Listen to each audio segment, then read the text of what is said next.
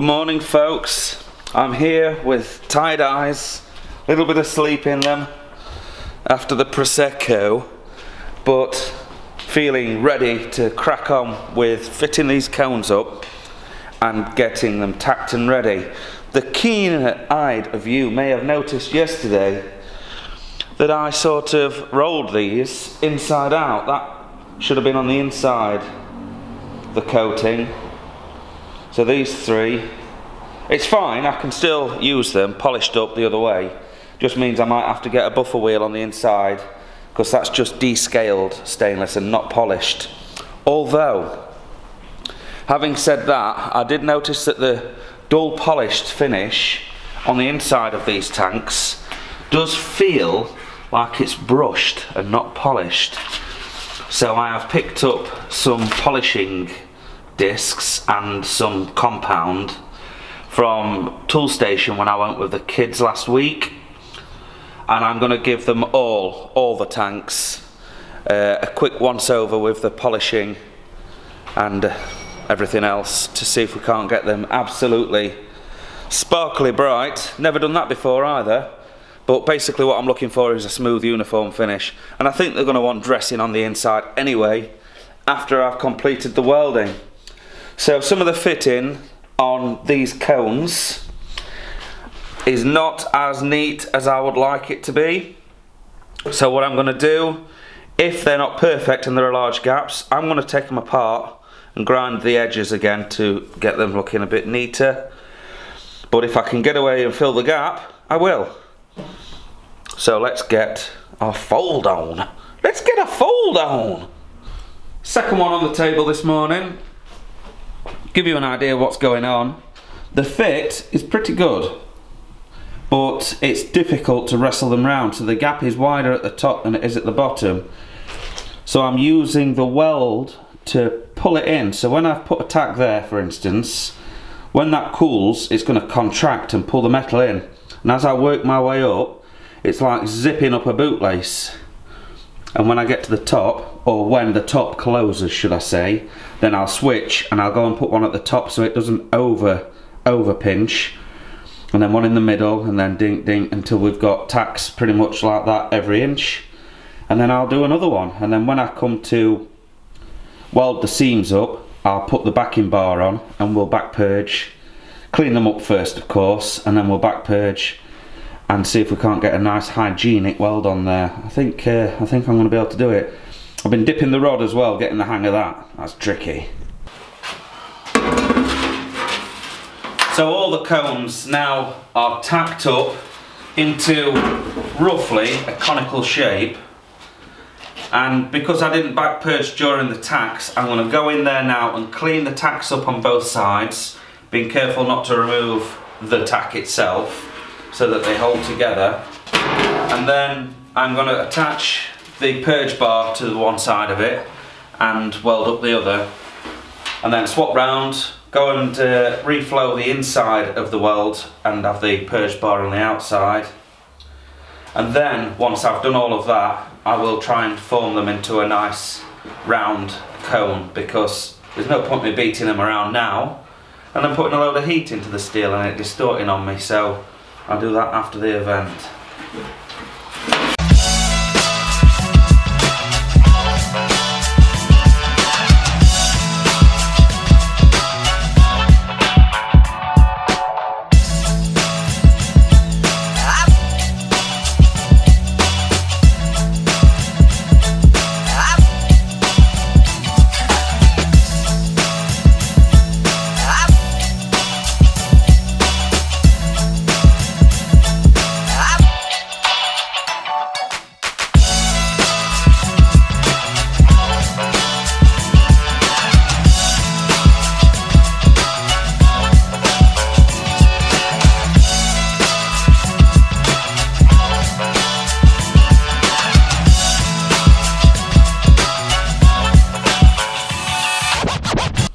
This one was really tricky. It's going to have to be a grinder job, grinder, buffing wheel, buffing paste, because I just cannot get it right.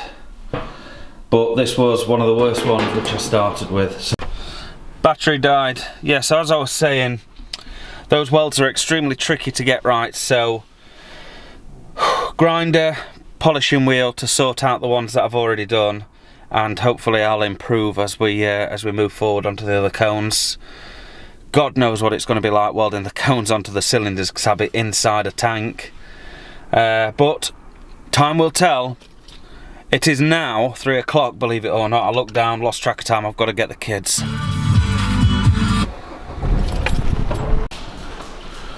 Well, I'm sure the kids are really excited. I brought them to work with me. Let's get these guys set up upstairs, and then I can come back down. Have they seen the office before? Yeah, everyone's seen the office. Then I can come back down and finish off these cones.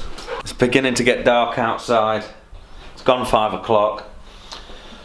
This is the second cone, the second flat cone, and actually I've picked up the pace.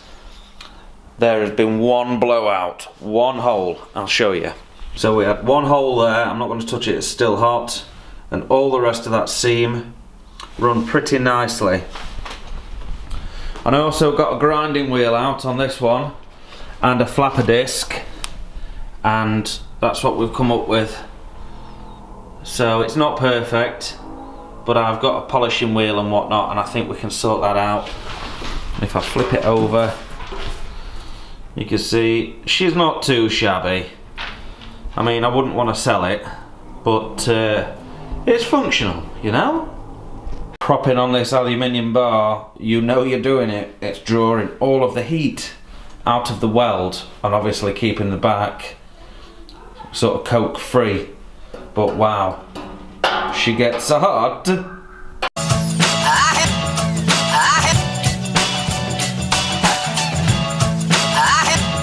So after hitting it with a grinder, I run over the weld with this Norton Clipper flapper wheel, which is an 80 grit. It really seems to shine up the stainless quite considerably. Probably a little bit coarse. I'd like to have some 120 or 240 flapper discs, but can't find any at Tool Station, so I'm gonna have to look elsewhere. Getting these cones looking something like, particularly on the inside, was a much tougher job than I thought, because the first couple that I cut out with the plasma torch had quite a jagged edge until I got the plasma torch settings perfect. So that meant that the fit up for the weld wasn't actually as neat as it was for the cylinders. The cylinders, of course, just having guillotined edges from the steel mill, I'm sure. So I've really struggled filling holes, blowing holes through as I'm going, and then I tried backing with the aluminium to save on argon, because I'm blasting through the argon with that back purge. In fact, I've nearly used half of that other bottle in just one day.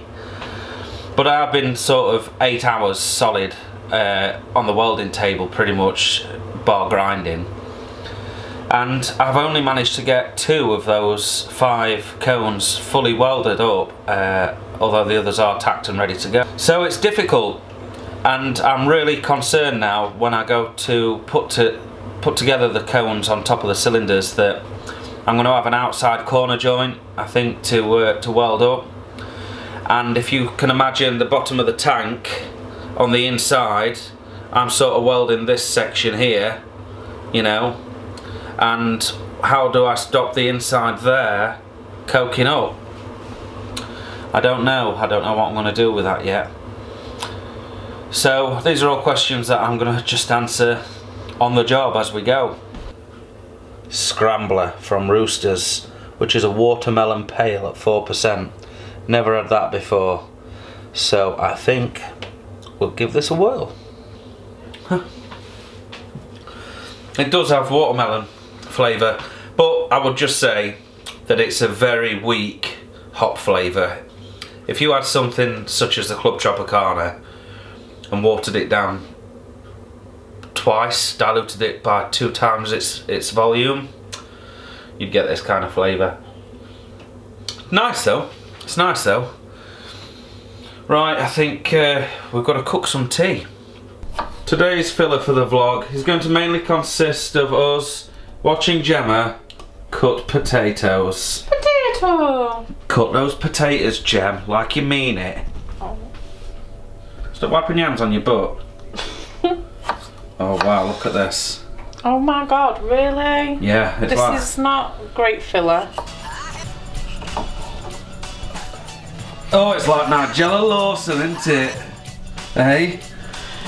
Oh. More like 2 fat ladies. Oh, just 1 fat lady.